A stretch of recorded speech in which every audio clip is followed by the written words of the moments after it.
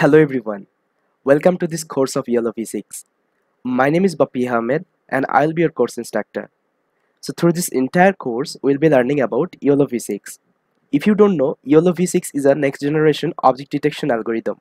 So after giving you the high level overview of this YOLOv6, I'll be showing you how to do object detection using this YOLOv6. So if you have some custom dataset and if you want to apply YOLOv6 on top of that and if you want to perform object detection, I'll be showing you the entire steps of that. So instead of talking too much, let's get started with our YOLOv6. If you know a little bit about the story of this YOLO, you will be knowing about one of the most popular West projects in computer vision is YOLO. So the full meaning of this YOLO is you only look once. YOLO is an efficient real-time object detection algorithm first described in a seminal 2015 paper by Joseph Redmond et al. YOLO divides an image into a grid system and each grid detects objects within itself. It can be used for real-time inference and require very few computational resources. So today, 7 years after the first version of YOLO was released, the research group at Mayton published the new YOLOv6 model. Now let's discuss about how people used to approach any kinds of object detection problem before YOLO. Before YOLO, the two-stage object detection architecture dominated the field. It used region-based classifiers to locate areas and then pass them to a more robust classifier. It is very resources intensive, requiring many iterations in this operation. So if you see, this is the two-stage object detection architecture, but the main problem was it is like very resources intensive and require many iterations, okay, in its operation. Then when YOLO comes into picture, YOLO suggested a different methodology where both stages are conducted in a same neural network. First, the image divided into cells, each having an equal dimension regions like h times s. Each cell detects and locates the objects it contains with bounding box coordinates. So here if you see, this is the YOLO model, okay. So what it will do, it will first of all try to break down your images, okay, in a cells.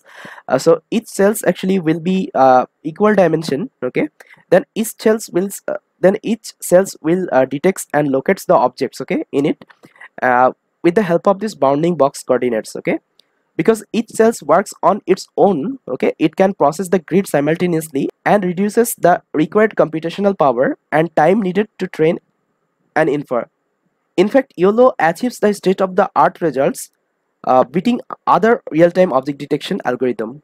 Now let's discuss about what version does YOLO have. So in 2015, you only look once unified real-time object detection algorithm was released, which was the version of YOLOv1. Then 2016, a better version came and it was like too strong, which was like YOLOv2. Then April 2018, they had done some incremental improvement in this YOLO architecture and they have came with a solution which is YOLOv3. Then 2020, they have made this optimal speed and accuracy of object detection with the help of this YOLOv4. Then in 2020, our famous YOLOv5 came into market, okay, and it was it didn't have any paper, okay, it was just GitHub repository from Ultra Analytics. And in 2022, YOLOv6 was inspired by the original one stage YOLO architecture, and they have named it YOLOv6. But one important note is YOLOv6 is not a part of the official YOLO series. YOLOv6 is a single-state object detection framework dedicated to the industrial application with hardware-friendly, efficient design and higher performance, and it outperforms YOLOv5 its detection accuracy and inference speed, making it the best West version of the YOLO architecture for the production application. So if you see YOLOv6 achievements, so YOLOv6 Nano achieves 35 mean average precision on COCO 2017 datasets with 1242 FPS on T4 using TensorRT FT16 for BS32 inference. And if you see YOLOv6S achieves 43.1 mean average precision on COCO dataset 2017, and the FPS was 520 on this T4 using TensorRT, okay. Now let's see some benchmark between various YOLO series, okay. So if you see, this red one is YOLOv6, okay, and YOLOv6, that means red ones, provides a better mean average precision, okay, than all the previous version of the YOLO. with approximately 2x faster inference time. Okay, and we can see a huge performance gap between YOLO based architecture and efficient rate, which is based on the two-stage object detection. So this is the efficient rate, if you see. Okay, so there are huge performance gap between them. Now if I talk about video inference, okay, same as in the single image inference, YOLOv6 provides a better results for the video uh, on all the FPS spectrum. Okay, so if you see, this is the this red one is YOLOv6. Okay, and the speed wise, okay, if you see, it is like quite faster, and if you see the mean average precision, okay, it is like also high. Okay, so this was like some benchmark, okay, between this various YOLO series model. So this was the benchmark between this YOLO V series model. Now let's discuss about benchmark of this YOLOv6 model.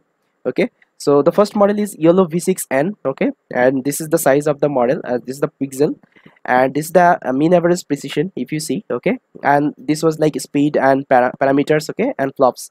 Then you have YOLOv6 tiny model. Okay, so this was the parameters, if you see. Okay, then you have YOLOv6S model. Okay, which is contains like these are the parameters and flops. Okay, so this was all about like benchmarks between this YOLOv6 model. Now YOLOv5 versus YOLOv6, if I talk about. Okay, so now if you see YOLOv6N, the size of the pixel is 640, and the mean average precision was 35. Okay, and parameters was like 4.3 million. And if I talk about YOLOv5N model, so if you see, the pixel size was same, although, but mean average precision was like too low with compared to YOLOv6, and the parameters was like 1.9. And if you see in YOLOv6N, okay, inside the parameter size is 4.3, so which is like very good. And if I talk about YOLOv6S model, the mean average precision was like 43.1, and the parameter size was like 17.2 million. Okay, and if I talk about YOLOv5S model, so the mean average precision was 37.4, and if I talk about the parameter size, it was 7.2 million.